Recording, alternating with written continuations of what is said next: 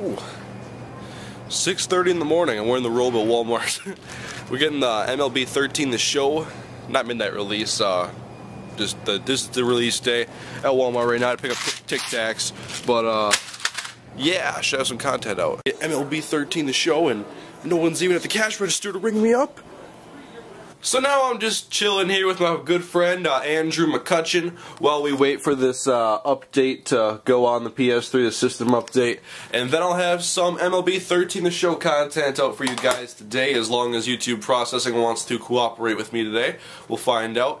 But I should have a dual commentary with the one and only Sports Gaming Universe, aka Noticefan, as he got the game as well, and I was hitting him up already, asking if he wanted to do a dual commentary. I think the system update's done.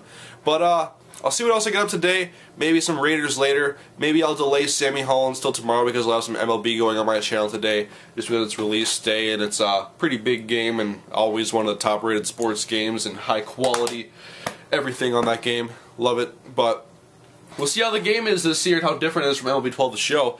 And not as fun as I should have a great commentary for you guys sometime today. A great commentary. We'll find out.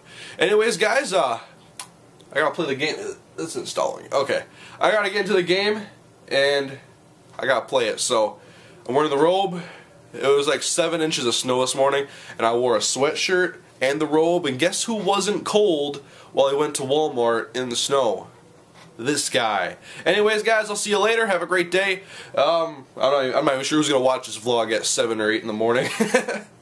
See you guys later. Yeah, one more thing. Even though it's March, football season's over, we're about to head into baseball season, you know I'm still layered in Vikings. 3 layers, 7 in the morning. Oh, and this is the blanket I sleep with. Problem?